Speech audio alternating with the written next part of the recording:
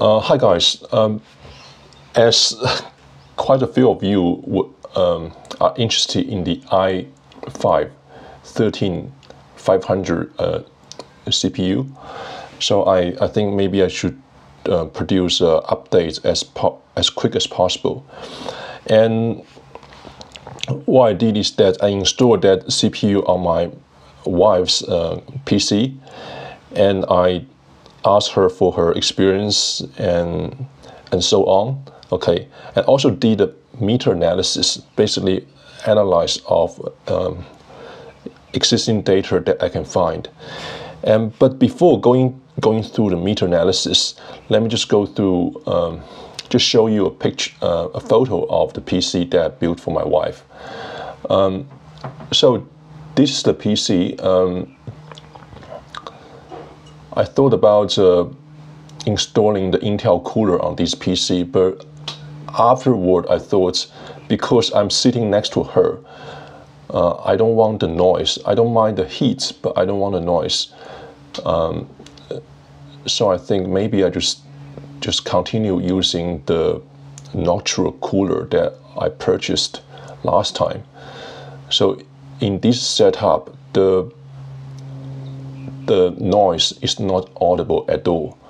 So sitting in the room, all I can hear are noise from outside, like birds, fans in other rooms, like a washing machine and things like that. But I can't hear anything from the PC. The reason being is, as you can see, the heatsink in this case is quite substantial. If you compare that one to the Intel heatsink, the Intel heatsink might, if we just use the weight, it might be only maybe at most 10%, I think. Okay, so by using this setup, it's just like a silent PC. And also the power supply is ATX 3.0, so it has a switch. So basically, if the system consumption is below a threshold, I think that threshold is 30%, the fan of the power supply will not spin. So in that case, there's no moving parts in this system. The CPU fans spin very slowly, and the power supply fan might spin but might not spin, so you can't hear anything from the system. But anyhow, I did produce a video of building this system, so I will try to upload that video as soon as possible and provide you guys with the link. So if you guys are interested how I build this system, you can check that out.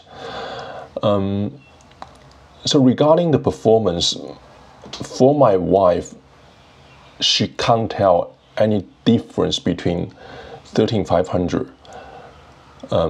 versus 13600K, because she was using 13600K for a while. But in that case, I actually set the power limit down in order to save power, or also maybe try to reduce the noise. But I don't know whether that noise factor is an issue or not, because the heatsink is quite substantial. But in any case, that she can't tell any difference. I can explain to you later why that's the case by referring to my meter analysis. Okay, to repeat, so if you guys are interested how I build this system, check out later. I will upload that video soon, so you can see the steps I go through to build this system. So maybe just add one more thing. The reason I use an open bench, because with the open bench, the air is flowing freely. So you don't have extra fans, and the temperature of all the components should be lower. So in this case, there are only two fans. One is for the CPU, the other one is for the power supply. So both of them are operating at a very low level, hence that's noise performance really good. Okay, that's about it for the experience. Let's just go straight to the meta-analysis. Okay, as I showed you in the beginning, here's the meta-analysis. Let's just go through a benchmark, Cinebench R23. So we just use one benchmark. I know it's not representative, but we just use a benchmark as a proxy to gauge the performance of the CPU. As you can see, i5 13500 is only 5% less than 13600K in terms of single thread performance. But with the multi-threading, it's much lower, like 17.3% lower. Okay, but if we compare those scores with Ryzen 7 7700X, actually the performances are quite similar. Okay, the single-threaded performance might be less than 5% lower, but the multi-threaded performance is higher. Okay, it's higher than that. It could be, let me think, it could be more than 2%, yeah. And in terms of TDP, the 13500 is half of the TDP of 13600K, okay, which is nice. That's why when I installed 13500 on my wife's system, I did not change any power setting. Okay, so basically that just work because it by default it uses low power.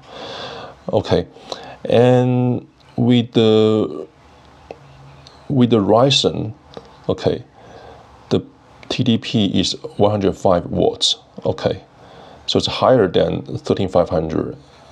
But the performance roughly similar to 13500. Okay, and if you compare with the cores, the 13500 has the same configuration of 13600K.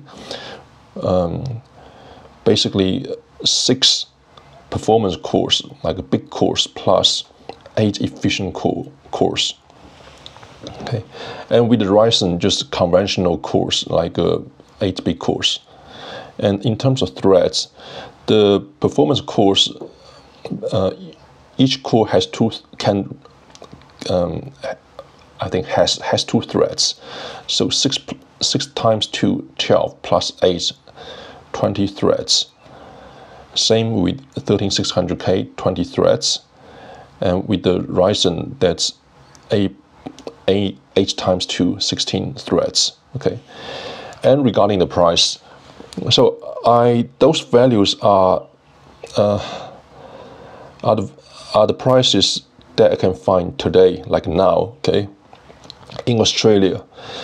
So with these two models, the 13600K and Ryzen 7700X, they already reduced the prices quite a lot, okay, especially for Ryzen. But in any case, if you compare the launch price of 13500 versus the other two, this one is roughly 16% lower than the 13600K. So this number match the multi-threaded performance. Okay. And if you compare this one with the Ryzen, that's 21% lower. So you get lower price, lower TDP, roughly the same performance, and with much capable of iGPU, because the iGPU is quite valuable. The Intel iGPU has codecs, so that's utilized by Adobe products. That's quite useful, and that can speed up things quite a lot. Okay, so much more value than the Ryzen one, and much lower price. I also need to mention to you, with my wife's system, that motherboard uses DDR4. So if you account for that, the total system price is much lower. You can buy DDR4 memory at much lower price. Anyhow, I got those numbers from Guru 3D. So the article date is 5th of December. And the other two numbers, the other two columns of data are from Tech Power Up. Okay, and we also need to mention that the 13500 also contains a cooler. So if you can buy if you can buy a CPU without the cooler, you might save maybe $10 to $20. Okay, so which is quite significant, and also you will bring your system cost down a bit more. Okay.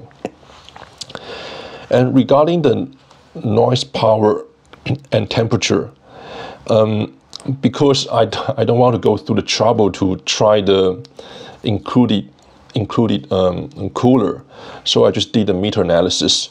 I will put down the link of another YouTuber. His channel name is Tech City, but I will summarize his finding regarding those 3 points. Okay, I'll put his link down in my description. So basically, with the Intel cooler, if you try to run the CPU at full load, the power consumption can go higher. I think it's because when the chip is running at high temperature, the power profile is different, so it becomes less efficient. Hence, it draws much more power. Okay, and also it has much higher noise level at full load, and much higher temperature profile at full load. That's with the stock cooler. So that's the cooler that I have. Okay, but it's a big but. If you do normal computing, I guess most people, if you do Excel, browsing, gaming, and so on, so you won't stress the CPU, like running all the cores, all the threads, and constantly. If you're not like that, then it's okay. It's quite okay for gaming. The noise level is significantly less noisy than at full load. Okay, so the short summary is that at idle, 28 dB, like very, very quiet. So when you do gaming, like or normal computing, it's 34 dB. Okay, so also not high and also quite low. Only when you stress test the CPU, okay, it's at 49 dB. That's quite noticeable. Okay, but in my case, I would just try to be as silent as possible. So I just use that nocturnal cooler. I know it's an overkill, but I think you can do some optimization. Like you can buy a bigger heatsink, like at a lower cost, and maybe the included fans is very quiet already. Or if not, you just pair with a very quiet fan that would do the job. It's significantly lower temperature and lower the noise.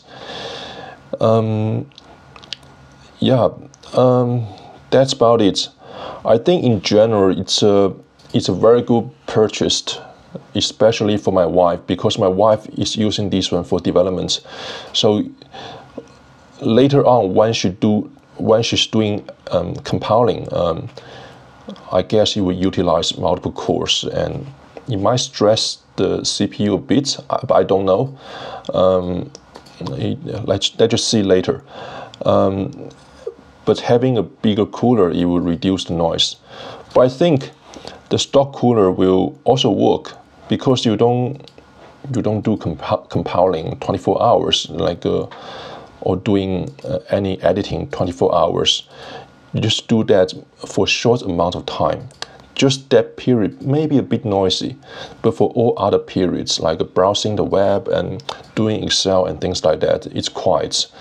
So I think the stock cooler is okay. So if that's what you want, you can save quite a bit of money. And so you buy the CPU for 420 Australian dollars, and you pair that one with the mid-range motherboard and like a good enough power supply and DDR4 memory. That's quite low. And in general, I would recommend buying the 13500. Yeah, you know, the reason why my wife said she doesn't notice any performance degradation is because the single-threaded performance is only 5% lower. So obviously, for most applications, the single-threaded performance is the most important thing. So hence, you don't see any difference.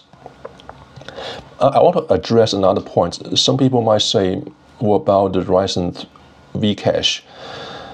Yeah, that might increase the gaming quite a bit, but